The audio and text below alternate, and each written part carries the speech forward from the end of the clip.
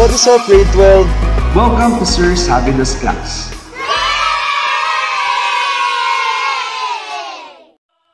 But before we begin, I would like you to be reminded of the following things. Number 1, always jot down notes. Always keep your notebook with you and only write the things that are considered important within the discussion. Number 2, you can pause whenever you want to. Number 3, do not only watch the lesson and play the video, but instead, learn from it.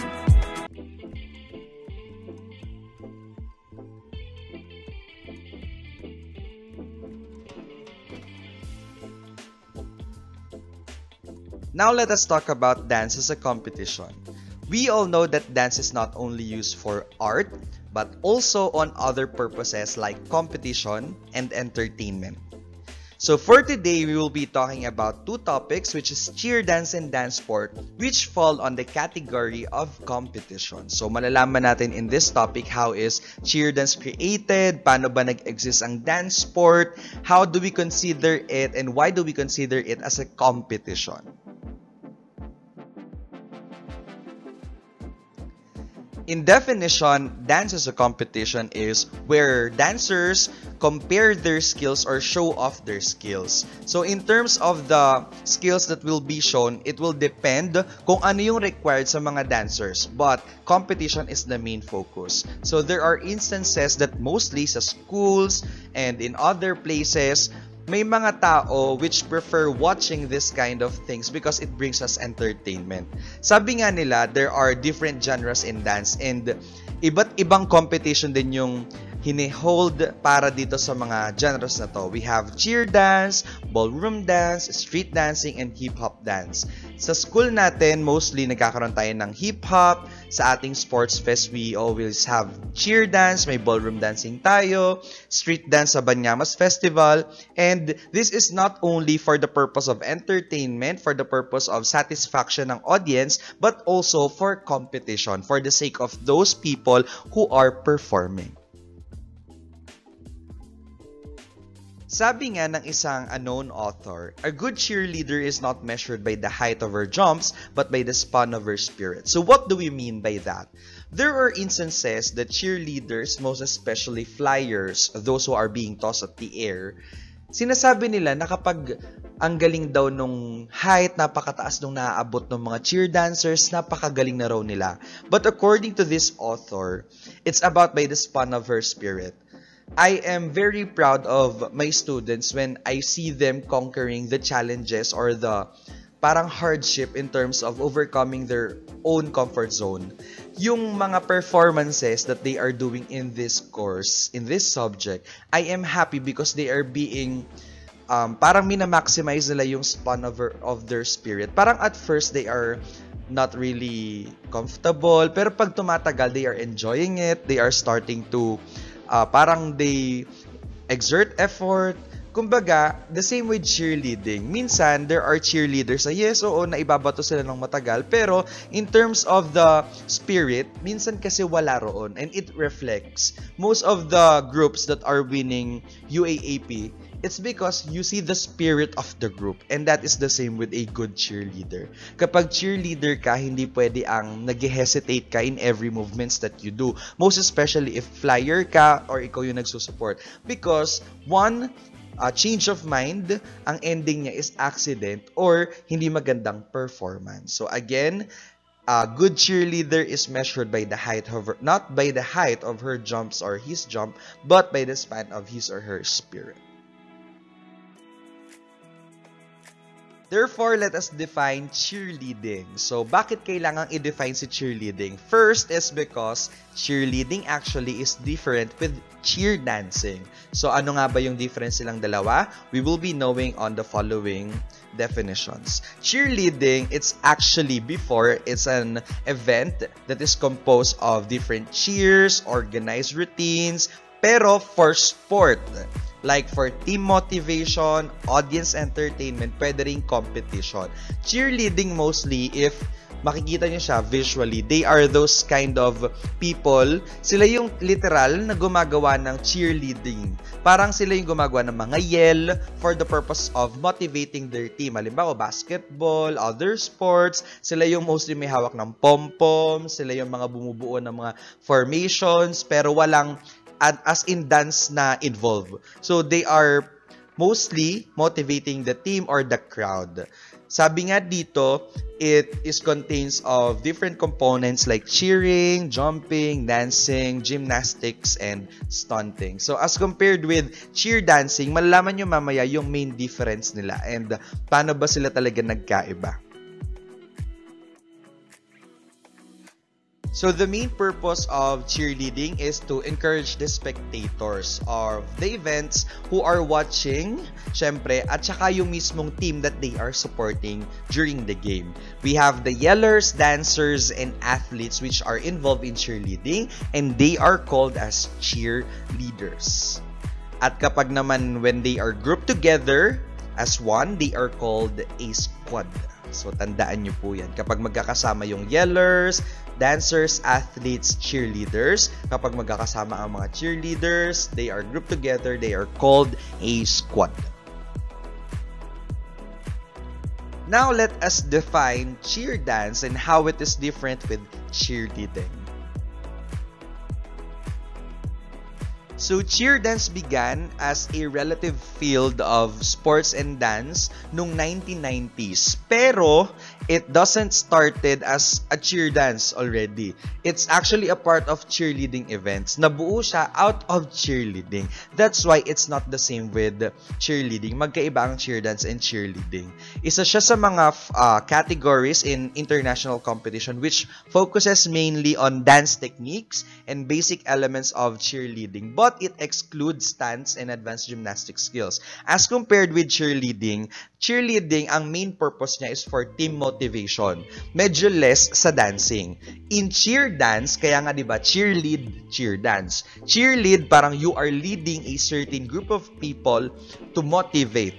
While cheer dance is you are dancing mixed with cheering, mixed with other techniques and basic elements of cheerleading. Pero it exclude stunts and advanced gymnastic skills. Ano ba yung mga stunts na yun? Mga tumbling, mga parang exhibition. So dati, excluded pa siya. And the performers are cheerleaders, hindi lang sila dancers. Mind you, there are people who can be cheerleaders but cannot be dancers and vice versa. Not all dancers can be cheerleaders. Kasi ang tinatarget ng cheerleading and cheer dancing is flexibility. Na minsan, hindi common sa mga dancers. There are dancers that are not flexible. Pero may mga dancers naman kapag part sila ng cheer dancing, they cannot do modern dance, contemporary dance. It's because it's a different line of dance. Pero it can be combined. Yun nga, but very rare. Iilan lang yung mga tao na nakakagawa.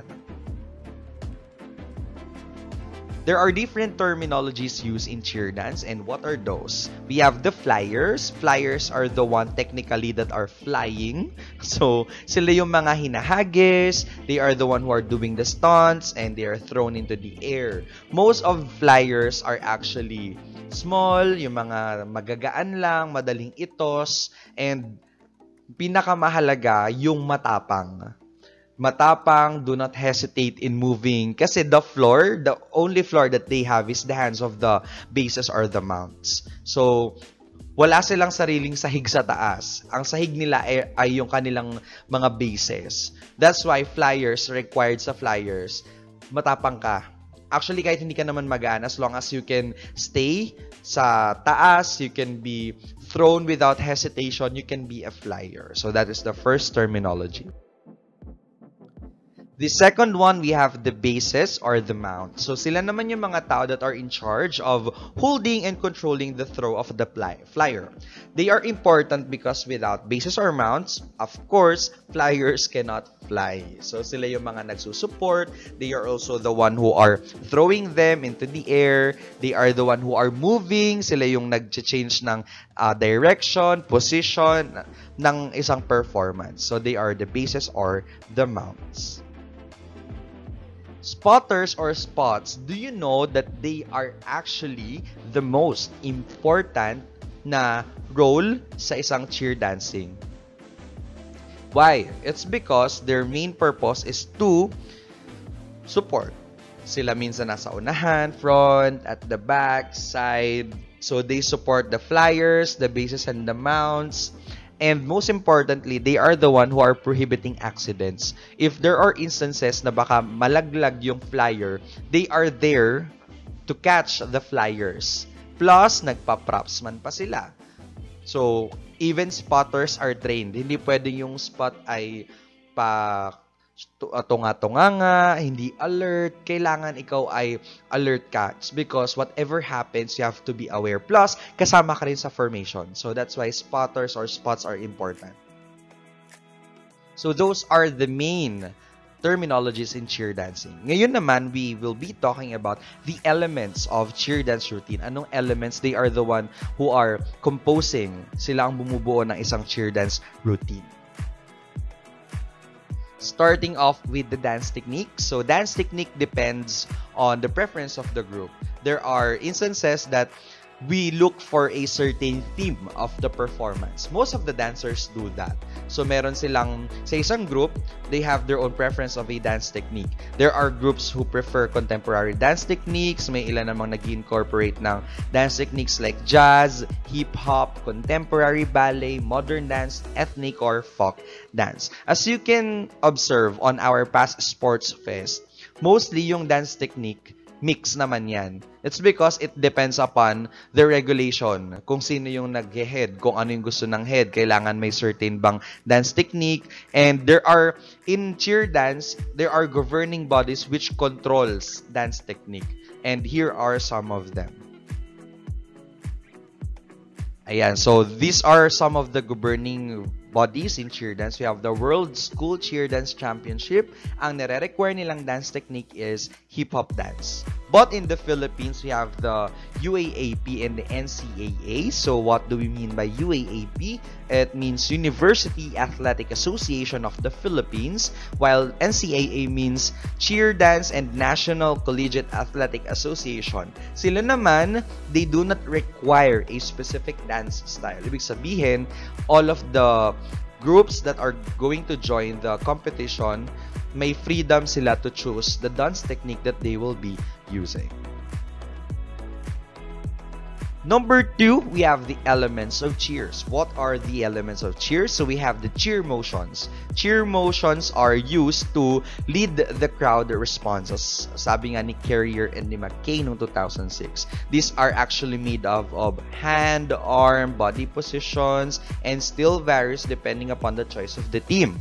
Nung nag-cheer dance kayo nung junior high school, di ba? Nakakatawa nga kasi nung grade 10 kayo, naalala ko. Alala nyo pa yung mga movements that are parang tinuro ng choreographer. It's actually a part of element of cheer.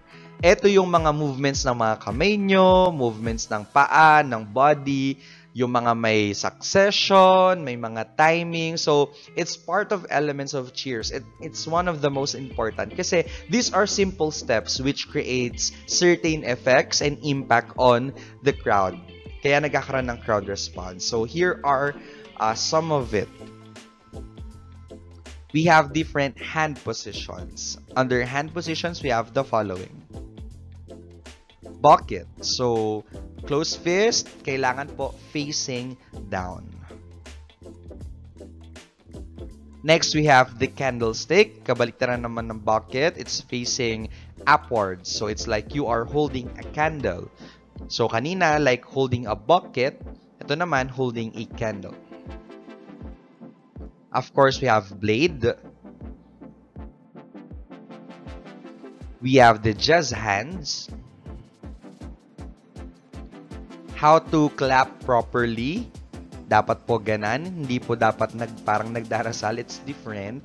So, yung clap po, dapat close yung both na hand, magkalapit. And dapat nga actually, close din yung elbows. Tandaan nyo po yun. Close yung hand, close yung elbows. Clasp is the same. Close din yung hand. Better if close din yung elbows. Now, let us proceed with arm positions. Of course, flying V, low V, T motion, half T, touchdown, low touchdown. So, binaba mo lang yung touchdown, going down. Bow and arrow, like you are holding a bow and an arrow. Dapat po, shoulder level, pantay po dapat.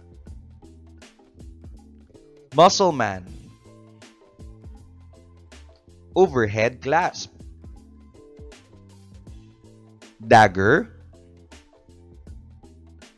Box. Torch, like holding a torch. L motion. Diagonal. K motion. Check mark. And we have body positions. Beginning stance. Different with cheer stance. Ang cheer stance po, tandaan, open po yung palm. Side lunge, dapat straight ang katawan. Squat, straight din dapat, proper. And of course, we have kneel. So those are the elements of cheers. Number 3, we have basic gymnastic skills. What are those? So gymnastic skills are jumps, tumbling, which adds thrill and effect on the routine. So under jumps, it actually is a movement or a dance which requires stamina, strength, flexibility, and it's improved in different areas in cheer dance routine according to Carrier and McKay. Meron siyang 4 important elements. We have approach. It's the first stage of a jump. Imagine nyo na lang yung para kang magba-back dive. So approach. So first stage of a jump, parang buwelo yan. Lift, it occurs after a cheerleading leaves off the ground. So, para kang tatakbo, that's approach. When you go lift, medyo nag-jump ka na ng konti. Then you will execute or execution. It will hitting a jump at its peak or maximum height. So, parang nag-dive ka na in the air. Then, of course, you will land or landing. It involves whipping of the legs and feet together to end with a small rebound. So, hindi po pwedeng magbali-baliktad yan. Approach muna, tatakbo ng konti. Lift, you will lift off the ground. Execute, you will do certain skills kung ano man ang balak mong i-achieve. And you will, of course, land. How about different cheer dance jumps? So, hindi naman natin ito magagawa since hindi tayo physical classes, but here are some of it. Tuck jump, spread eagle, double hook, toe touch, side hurdler, front hurdler, pike jump, double 9. So those are the different jumps. Now, let's talk about tumbling. So tumbling is a dynamic and excellent way to shake up a crowd up quickly. Di ba ang mga audience, when they see someone na nagtatumbling, parang na-amaze. So it's one of the crucial part of cheer dancing. So this is how you properly do a forward roll. So you squat down with the hands on the ground. Then you will tuck in your head in with chin down. C, roll onto upper back. And D, rotate onto feet, continuing to a stand position. Then go to letter E.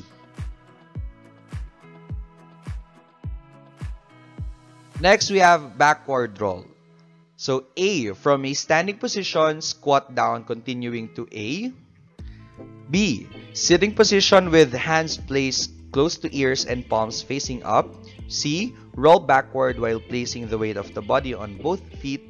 And D. Continue on through a squat position. So that is how you do backward roll.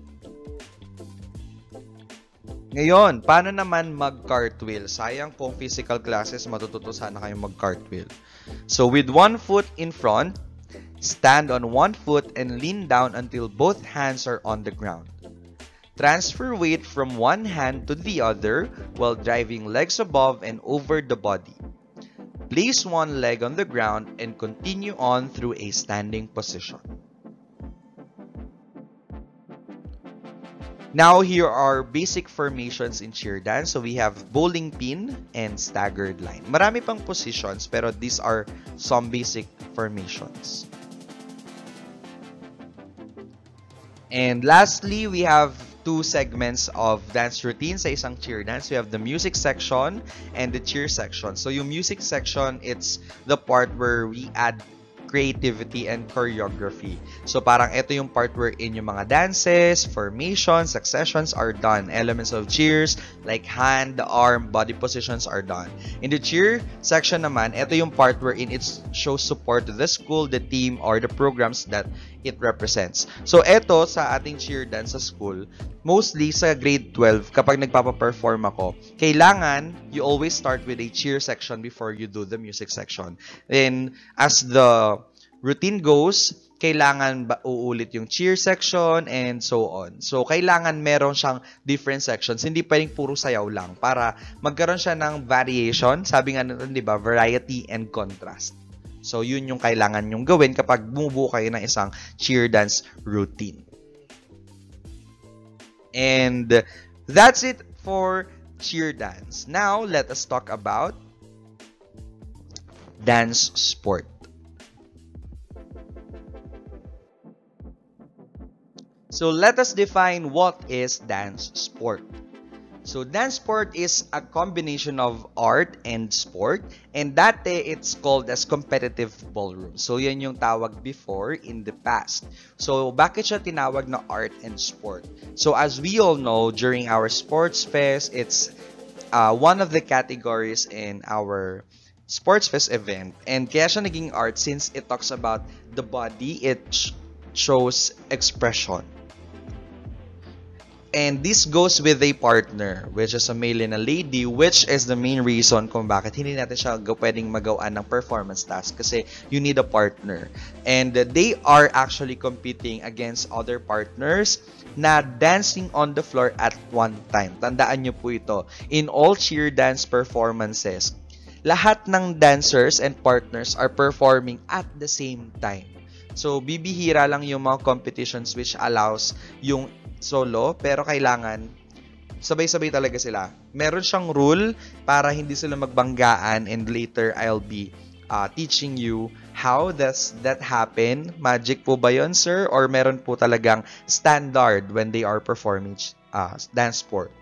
It actually provides an avenue to gain discipline of body and mind. Kasi if you are a dance athlete ng dance sport, hindi pwedeng wala kang discipline within yourself and with your partner.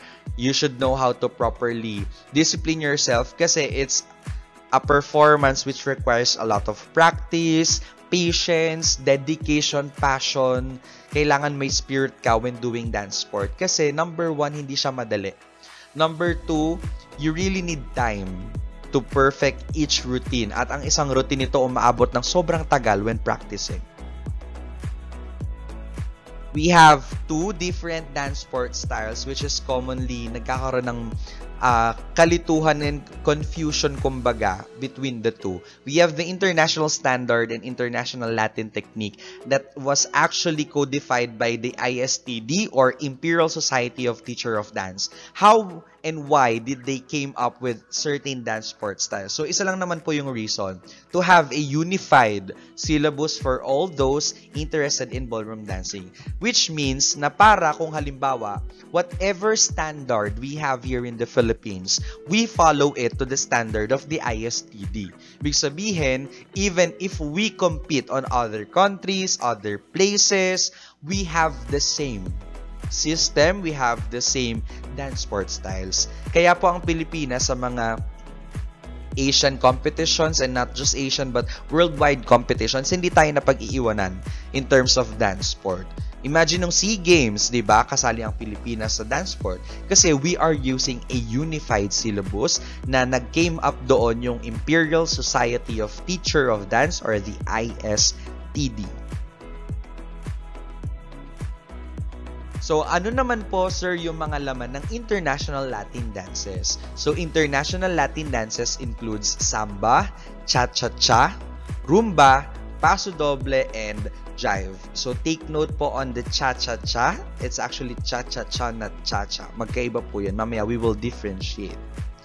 While international standard dances includes waltz, tango, Viennese waltz, slow foxtrot, and of course, quick step. I'll give you a quick tip how to differentiate the two. Pag Latin, international Latin, these are dances that are most probably familiar sa inyo. These are commonly used for performances like festivals, ginagamit to sa mga competition most of the time. Kasi ito yung mga mostly upbeat. Well, not really upbeat, pero sila yung kumbaga masayang sayawin. They are used for informal gatherings, for gatherings which is used for entertainment purposes. Kasi ang international standard, ito yung mga slow dances. Kumbaga, it is formal in nature. Mostly ito ginagamit sa mga debut, ginagamit sa mga royalty performances. It shows refined movements, not unlike Latin. So, pag standard in connotation, siya yung mga boring na dance. So, pag Latin, yung mga exciting dances, while standard yung medyo lilo and boring, quote and unquote, na mga sayaw. So, there are also governing bodies in dance sport, pareho ng cheer dance. So, dito sa dance sport, we have the WDC or the World Dance Councils, and of course, the WDSF or World Dance Sport Federation. So, yun yung dalawang governing bodies in dance sport. So, what are the different characteristics of dance sport? So, number one, very important, posture. The reason why we need to have posture, it's because it shows sophistication and confidence. And it makes the dancer stand out on the floor. Ito yung hindi pwedeng wala sa isang dance athlete. Kasi kapag wala ka nito, medyo wala ka ng dating. So, ekis ka na kaagad eh. Parang, it's a minus point. Pag wala kang posture, wala kang dating, wala kang effect. That's why it's very important. And it requires a certain correct position, correct sophistication when you are doing dance sport. Siyempre, timing with the music. You cannot dance without timing. Line, it is the stretching of the body.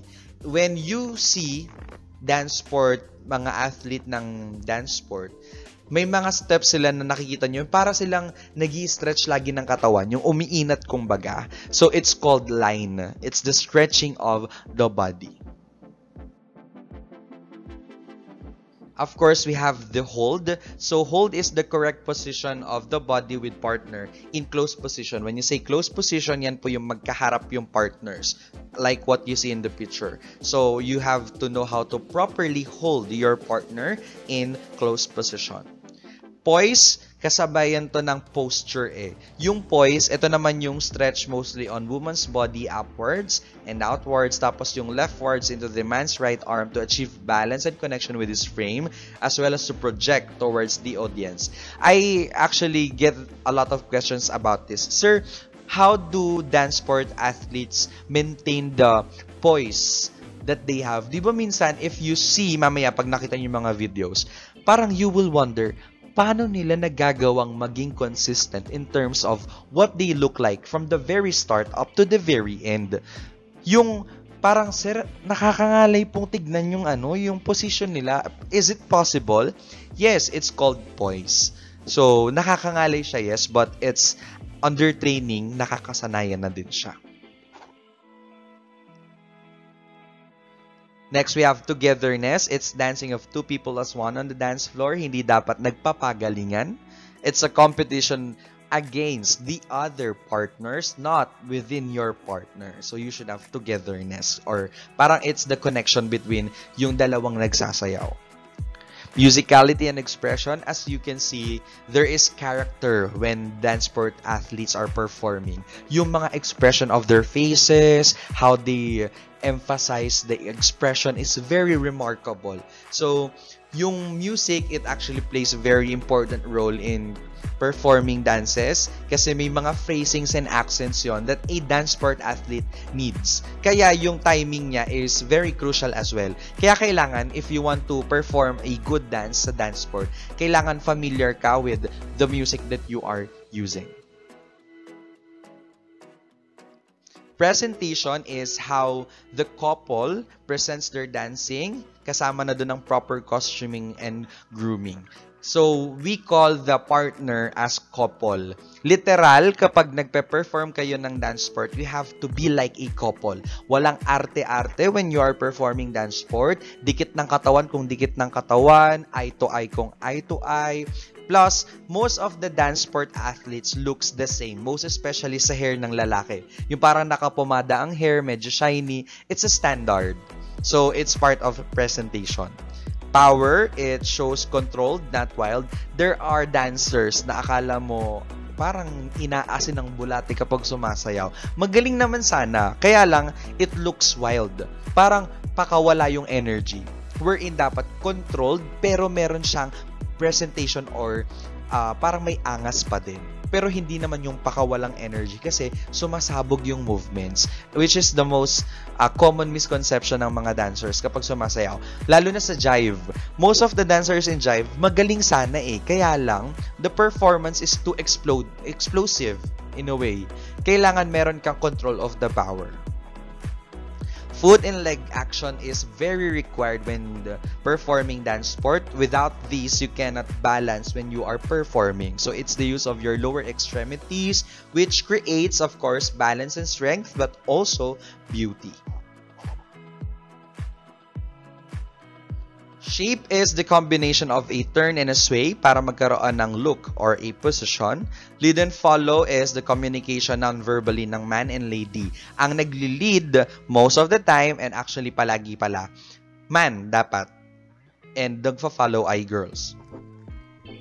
Floor craft yung tawag sa ability na hindi magbanggaan ang dancers which are dancing simultaneously sa isang stage. Ito po yung tawag dun sa technique that dance athletes use in order for them not to bump to each other.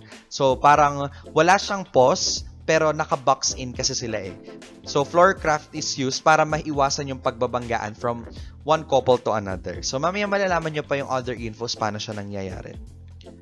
Intangible is how they look. Mukha silang intangible, mukha silang very expressive, very parang may showmanship sila that is intangible. So how they look together in performing their dances. So, in learning the skills, meron tayong stages na tinatawag in understanding the actions and the figure of the steps. So, pag gusto mo maging isang dance sport athlete, meron kang sinusunod na standard. Meron kang stages para siyang in-earn. And medals are part as the starting point para magkaroon ka ng elements ng dance sport. Of course, bronze for starting level, silver sa intermediate, gold for the high. Now, let us talk about the international Latin dances. So again, ano nga ba yung mga international Latin dances? Sana naalala mo yung sinabi ko kanina what these dances are. So let's start with the first one. So we have waltz. So ang time signature niya mostly is 3/4 with yung first beat niya as accented. And each step is equal to 1 beat. At ang counting niya mostly 1, 2, 3, 1, 2, 3, 1, 2, 3, 1, 2, 3, 1, 2, 3. So nakita nyo, the movements are very refined, slow, and may pause siya. So each step of them is 1 count.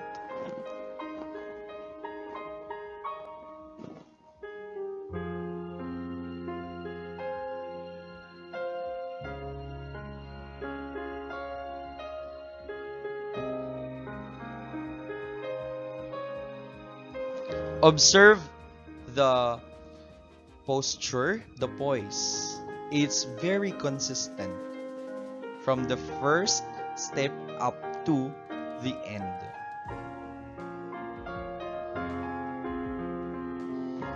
And kita nyo din yung lead and follow.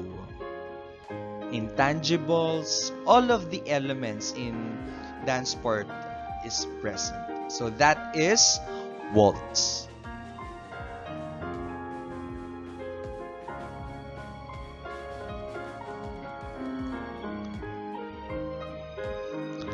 Next,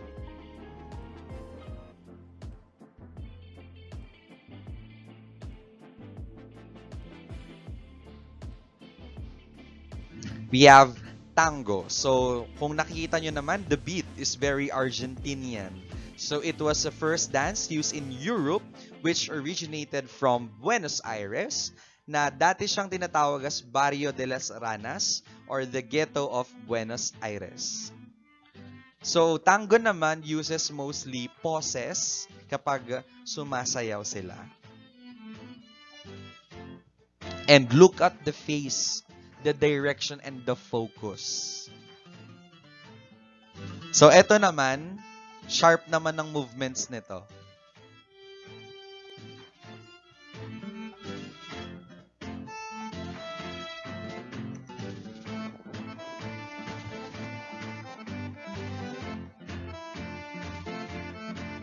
Yan, nakita nyo yung poses and the line, the stretching of the body.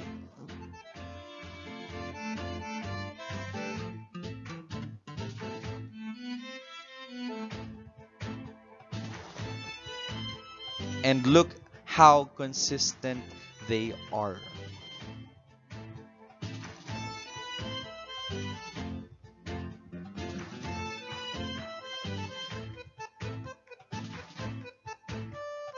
Observe nyo din yung paanong boys and girls.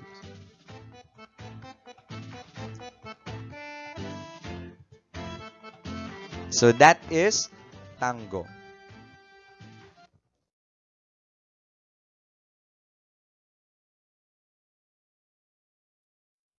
Number 3, we have foxtrot. Ang foxtrot naman, medyo smooth, progressive, and continuous flowing movements across the dance floor. Observe how smooth they are moving. So it's like they are using swinging movements. Diba? Upward, downward, upward, downward. And most of these dances uses spins. So yung foxtrot, tandaan nyo, medyo smooth siya. Jazzy.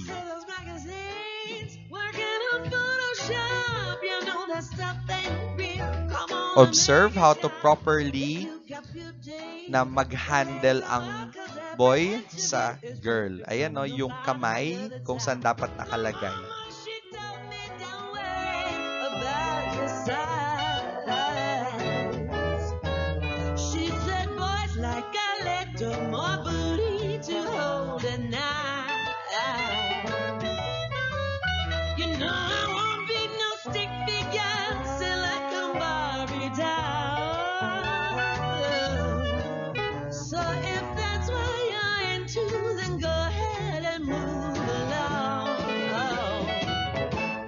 Because you know I'm all about that bass, no treble. I'm all about that bass, no treble. So that is foxtrot. Next.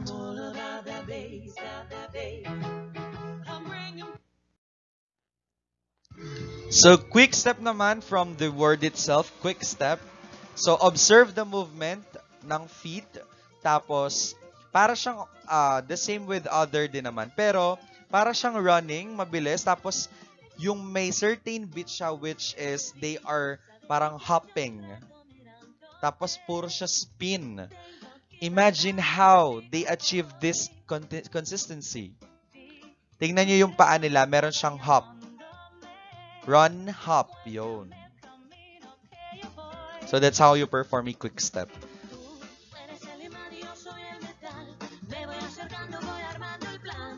Accented yung kanyang movements, mostly hopping ang ginagamit. Parang naglalaro lang. Respirar tu cuello despacito, deja que te diga cosas al oído, para que te acuerdes si no estás conmigo. Despacito, quiero desnudarte a besos despacito, firme en las paredes de tu laberinto y hacer de tu cuerpo todo un manuscrito. Quiero ver bailar tu pelo, quiero ser tu ritmo, que las heridas son mi boca, tus lugares favoritos. Déjame sobrepasar tus horas de So that is quick step.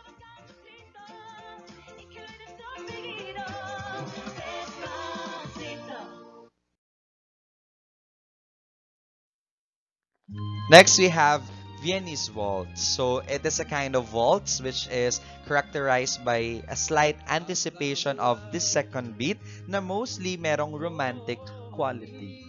So ito yung mga ginagamit naman for mga events. Yan. So observe yung second beat, meron siyang accent or anticipation.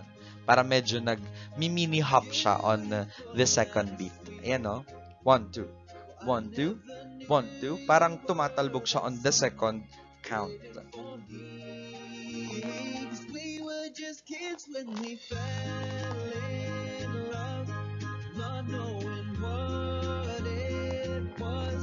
I will not give you up this time, darling. Just kiss me slow.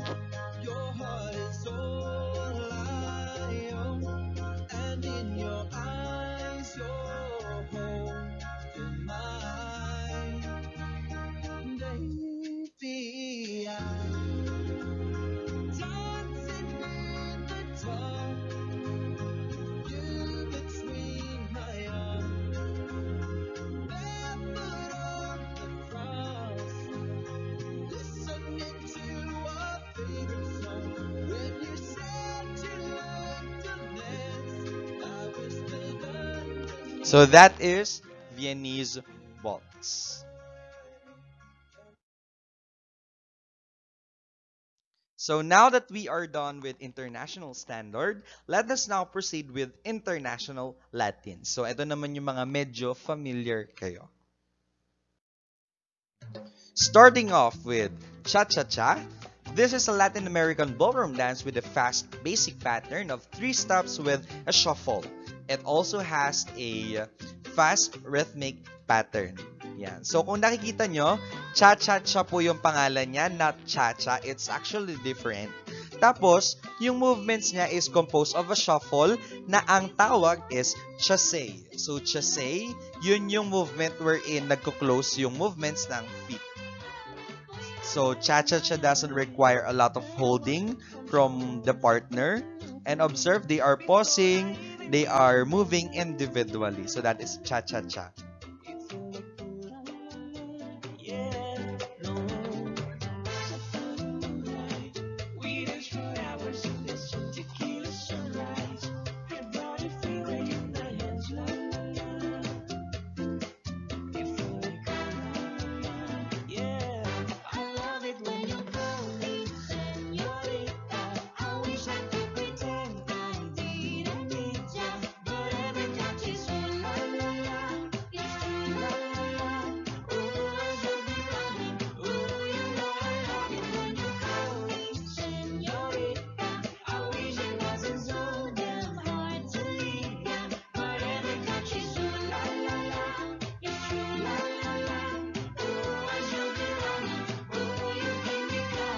So that is again cha-cha-cha.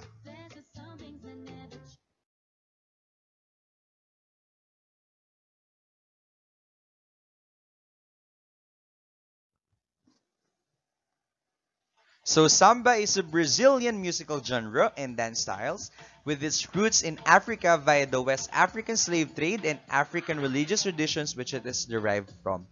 So samba mostly, this is actually yung mga steps that are used sa Banyamos Festival. So ayan po yung ginagamit doon. So observe nyo yung hips movement. It requires a lot of practice. Makembot kasi ang samba.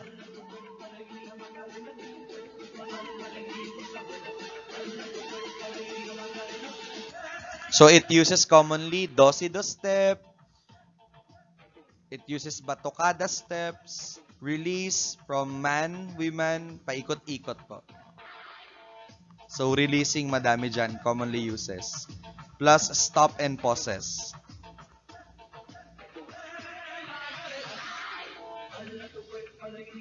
So that is again samba. Next. Rumba naman is a kind of a song and a dance which originated from Cuba, which uses percussive rhythm and a combination of Cuba's music dance traditions. So yung rumba medyo ano siya, parang it's intense in terms of yung connection is present between the partners. Tapos yung Cuba yung nag-start, so they are commonly using Cuban motion. So pag Cuban motion, yung hips niya, it uses the figure 8 motion. So medyo mabagal siya as compared with other dances.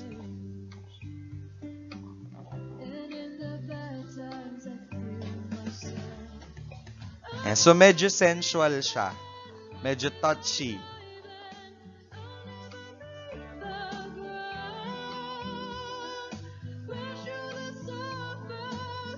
So dito sobrang present yung line or the stretch in the human body.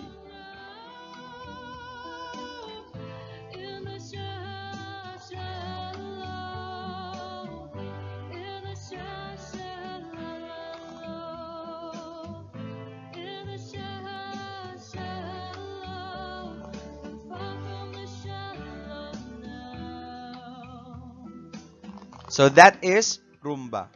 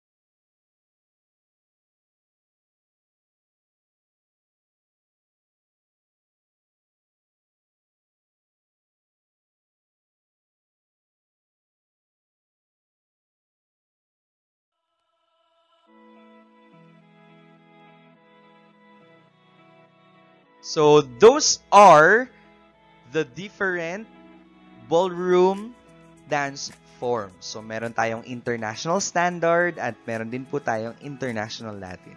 Now on the last part, let us talk about the basic dance sport terminologies. First, we have the name of the figure. Syempre, ito yung identification of each figure in a dance style. We have step numbers or the counting or the number of steps in the figure.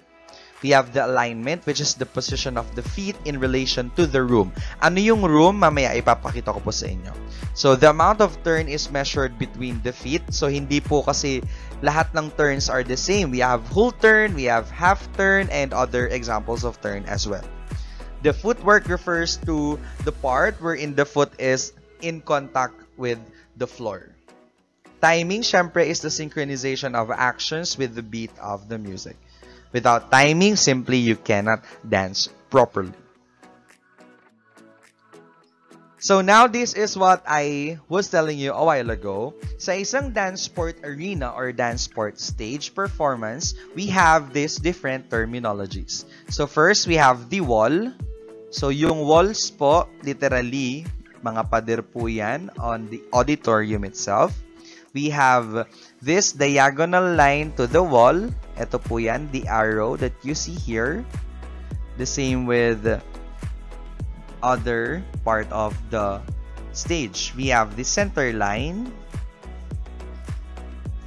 We have the LOD or the line of dance. So ang line of dance po is counterclockwise po ang ikot. Meaning, if you are going ng clockwise, you are against the line of dance. We also have the diagonals to center. We have the diagonal center sa kabila. And yung diagonal to the wall, which is against the LOD. So, I know medyo technical siya, pero para mag-gets nyo, ito po yung other terminologies. We have the line of dance. So, naalala nyo kanina yung LOD. LOD is the counterclockwise, the direction around the floor. Wall, it's the direction perpendicular to the line of dance, which point towards the wall of the room. So, yung four corners of the wall, four parts of the wall or the room. The center is the direction, which is perpendicular sa lahat ng part of the auditorium. We have different positions in dance sport. Marami pa siya, pero here are some of the common. We have the promenade position, which is a V-shaped dance position. Yung first po yan na picture, which both man and lady move forward and in the same direction towards the end of the V. So imagine niyo may letter V sila na sinusunod, and pag promenade position, they are going towards the end of the V position. Close position is the normal hold where the partners stand facing each other in body contact slightly offset to the left.